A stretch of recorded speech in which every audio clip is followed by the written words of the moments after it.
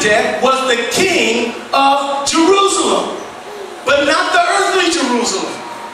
Melchizedek was the king of the heavenly Jerusalem. Yeah.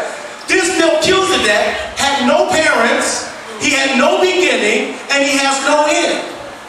Yet, he appears to Abraham as a man.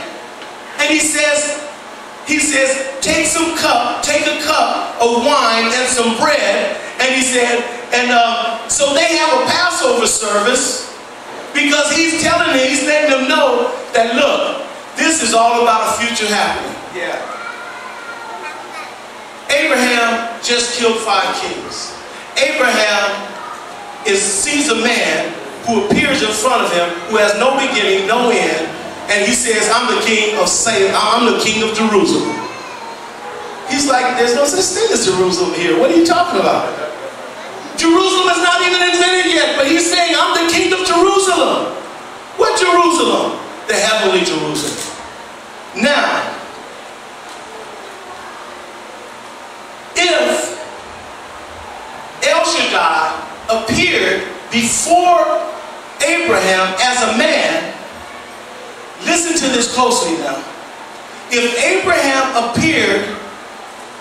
Melchizedek appeared to Abraham as a man, being El Shaddai in the flesh, why did El Shaddai need Mary?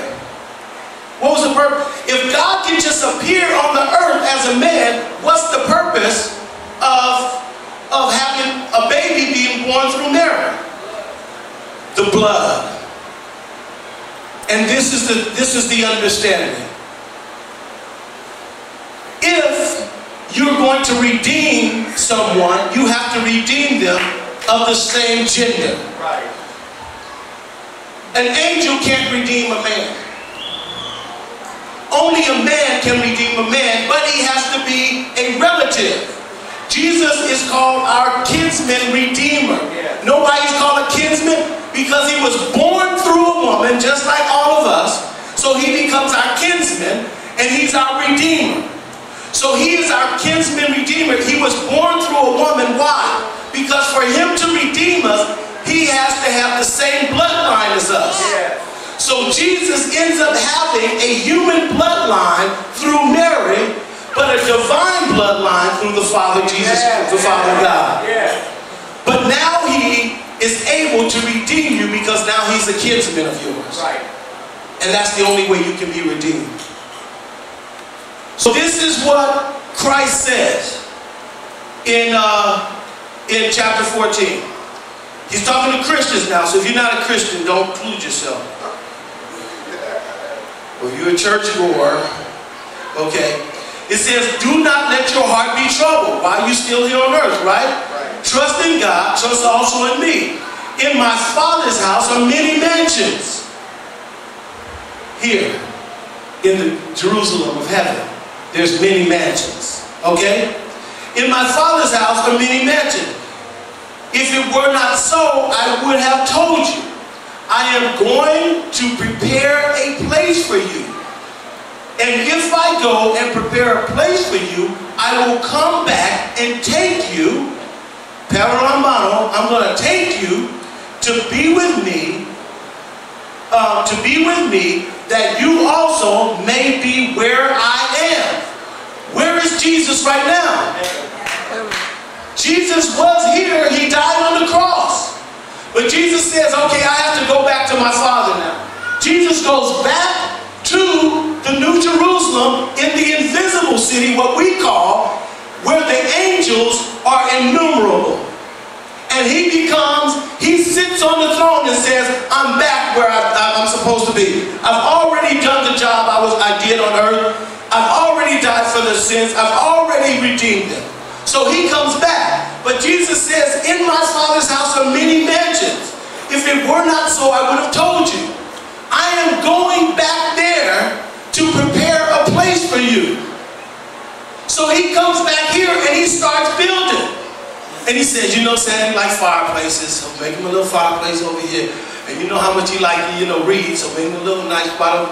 And he's building my place.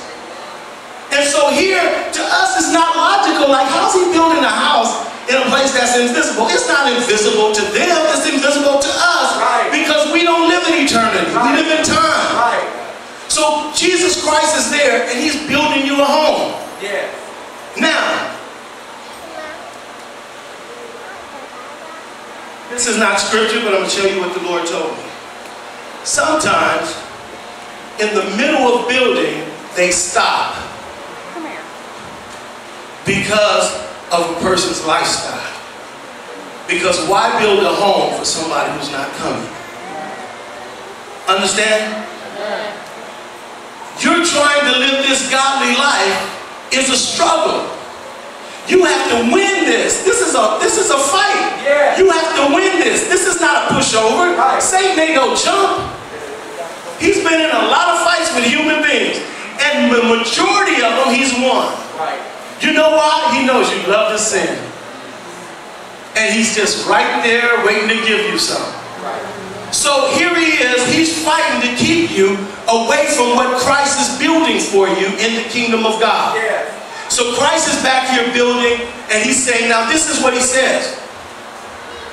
He says, and if I go to prepare a place for you, I will come back and take you to be with me, that you also may be where I am. So Christ wants you to be where? In heaven. In heaven, where he is. If there's no rapture and Christ just comes back to the earth, that means Christ did not tell the truth by saying that I want to come and take you to be where I am. Right. Right. So there is a rapture because Christ in his own words says, I'm coming back to take you so you can be where I am. Amen. So God wants to take you where he is. Yeah. But as he's building for you, is he going to stop? Will he stop his building? Will he stop building what he's planned for you because of your lifestyle? Because you were once walking in Christ and you turned away from Christ. God has a plan, but your plan is in eternity. Your plan is with God. Your plan is in the wealth that he had before he made the earth. And if you understand who you are, you won't let Satan steal that from you because you know that God has something greater planned for you. Right. So there are many sins that God will stop building for you. And so we go places, we meet somebody and we say, oh, you're so fine, you're so handsome. And you say, we don't even get married. Let's just have fun. And they say, stop the building. Stop the building process. Let's see what they do. And so you stay in sin and you stay in sin and they're like, there's no place here for that person. You die in your sin and you go before God and they say, open the books. And they said the name was taken out because the Tarprasim angels, they are there to as scribes to make sure they record what's going on. So in the state that you're at, they're recording what's going on. So you get there and they realize that now your name that was once put in the book is now no longer in the book because of a change of lifestyle. This whole thing is about to play out in 2010. And it is up to you whether you're going to make it into the kingdom or not. Because God wants to know whether you love him or you hate him. And if you love him, you'll be obedient. And if you hate him, you'll do what you want to do. But God is looking for obedience. He's looking for a change of life. He's looking for you not to be a churchgoer, somebody who is going to church and has no relationship with God.